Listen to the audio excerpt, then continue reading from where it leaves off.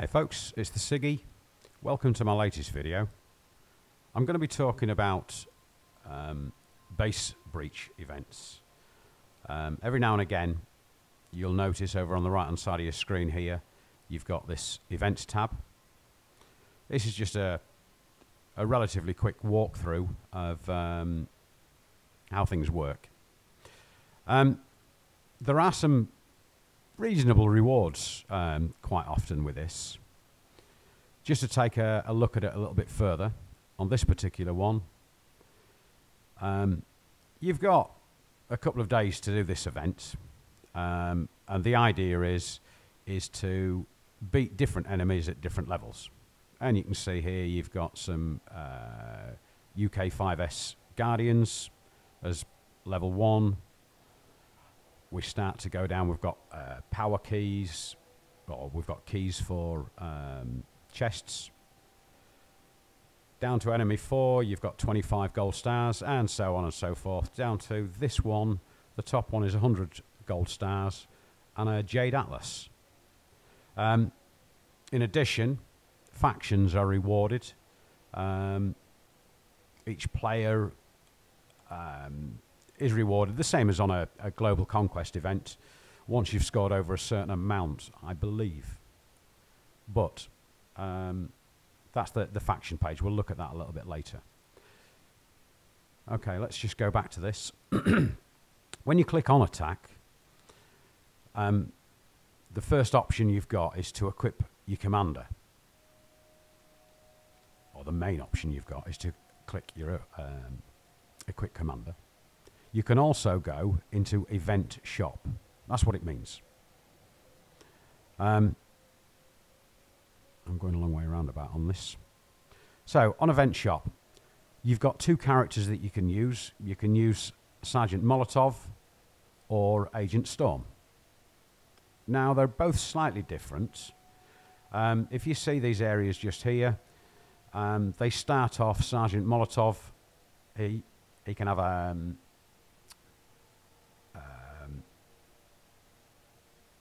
units, oh bloody hell, forgetting my words. It can have units and one power up at the first level. Once you've took your character up, which is called training in the game's eyes, you can unlock more slots. Sergeant Molotov's extra slots are power ups. When you go on to Agent Storm, her unlocks, as you can see, are an additional unit or additional units again, and then finally you get one extra power up once they're at level 10. Something else to note on these is each of these slots give a particular bonus, either a defensive or an attacking bonus. Again, you can see as you unlock, this bonus gets higher. So whether you shift things around like I tend to do, or you wait to unlock certain items in a certain area, it's entirely up to you. Me personally, I've used both. I prefer using Sergeant Molotov. I think the game is, or the events are easier with power-ups, and power-ups seem to work really well for me. One thing to know, although I'll not take you through all the levels that I'm going to do, is once you get down to level 10, you've got 150% of any attack bonus on a power-up. You know what? It makes life so much easier. Anyway, enough of that gas. When you click on the information tab, the information from Gameloft is sparse, really. Equip and train commanders to increase your power. Tells you what to do. And that's it. And then it's got a slide thing here. There's nothing else you can click on. It's a little bit unfinished. There we go. There's a shame. Oh, there's a change. Okay, the way I'm going to commit my... equip my Sergeant Molotov.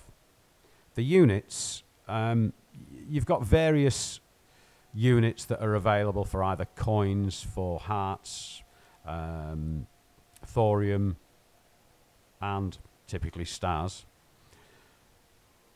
Do bear in mind that each one of these units will die down as you use it, so you're replacing it. If you're going to go down the star route, you're going to need a fair few. The default slot is a 10% increase on your attacking strength. Now, the highest attack strength that I've seen on here is, let's have a quick look. That's not the highest, I don't think. 265. Let me just check.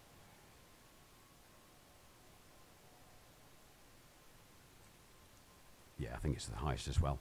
Yeah, basically, these units are very samey. I have plenty of thorium, so for me, replacing these units is no big deal. What I will do is I commit myself to the full use of these 25, 12,500 thorium. Now, when it comes to defensive units, that same unit, the War Demolisher 3, again, in my eyes, is equally good because it's got its attacking strength as well. I don't know. The best one is the Fortress on purely defensive, but I'm going to use them because I get a bit of a bonus of 10% on that 315 in this slot anyway. My call. It's up to you what you do. Another 12,500. Now, my power-ups, you've got 4 power-ups that start at bronze, silver, and you've got gold ones that you can spend good old stars. Me, I use hearts. I think the most handy one out of the 4 initially for me is the EMP. The battles are easy. What does happen is once I've bought these and committed and you carry on the different levels, you can sell these or unequip. Yeah, you're losing money, but you can replace it with something that's better that you've already unlocked. It'll become apparent. Look, if I sell it, I get 163 hearts. No, I'm not going to sell it. I've just set these up. Okay, so we've equipped our Sergeant Molotov. We can't look at the faction leaderboard yet because we've not scored any points yet. We'll go back on there. As you look down the base on here, you've got a different set of scrolling icons. Now, these are the battles that you'll actually face.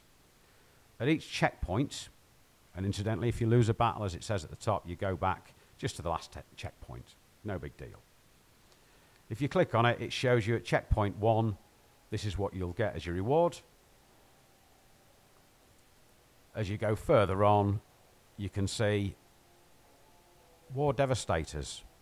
You know, a cracking piece of kit, although I just wasted mine in my last faction war. Let me breach. Bad breach, there we go, it happens. And so on and so forth. This is at enemy power 1. As you've leveled up, the enemy's leveled up, and the rewards increase, as we said, up to that 100 gold stars. Okay, on the attack, there's different ways of doing it. This is my way. If you've got a better way, share it in the comments. But click on Fight, and you're given an option now to use these units that you've just bought. Now, just taking a quick look at the board, it's like a very watered down, it's like a very watered down faction war. I say watered down in so much that it's just so easy and the defense is so simple. What I'll do is I'll just deploy a handful of each. You've got 150 points to use each one of these units. This is what I could have said in the first place when you're actually looking to deploy your units. You can't put unlimited units. Obviously, you've got a maximum there of 25 in each, but it really does depend how much space you've got left on this number. So let me just put 5 of them on there, 7 of them, and click onto my EMPs here. Now these EMPs last 6 seconds, so I'm just going to go round a little bit slow there and just prevent these, hopefully, from doing too much damage. There we go. Now at the end of each round, as the control center ended, at the end of each round it'll give you the information of what you've actually won, how much it's going to cost you to refill it all, and give you the choice to either retreat or just carry on to your next level. So just taking a look on there, we've got coins, hearts, and a little bit more experience there. The inventory, this is what I used. I used 6 of my EMPs. These units, because they didn't die, I don't have to replace anything. But if this number had gone down, you'd be buying them as well. So, and it's one click. It's dead easy. So refill all, and as I say, you can either retreat or we can go on to the next level. I'm going to take this one on to the next level. And it does say now we've got enemy base 1 out of 2. So we'll click this, see where we go. We've got a slightly larger board, a little bit more attack, a few more items, but nothing too much of a worry. I'm going to keep this as about 7 and 7. I've done 8. Double click. I'm going to just drop a couple of EMPs there because I've got them. And remember, keeping an eye on this counter over on the top left-hand side. As you take units out, it will increase. As you're using EMPs and units, or power-ups and units, it will decrease.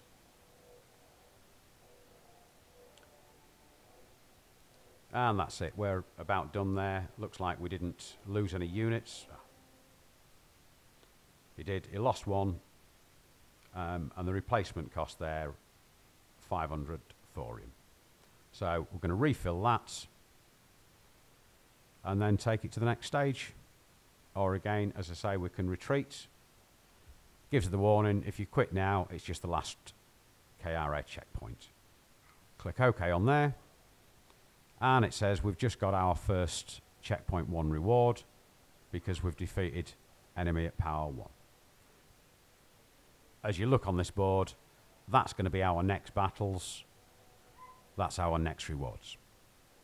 Okay, folks, there's a quick introduction to the base breach events. Thanks for watching. You've been watching The Siggy.